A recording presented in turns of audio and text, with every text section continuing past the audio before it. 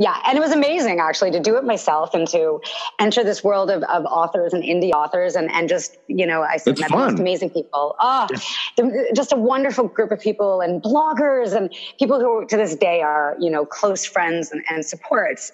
And then I wrote 2 more books and spent the next the next few years trying to find an agent for 2 more books. And that was a no-go. So, I wasn't going to stop. I never once considered giving up. I knew that there was a book in me that was going to be on bookstore shelves. I knew it. I didn't know what book it was. I didn't know how it was going to happen. And then I wrote Woman on the Edge, 6 years ago.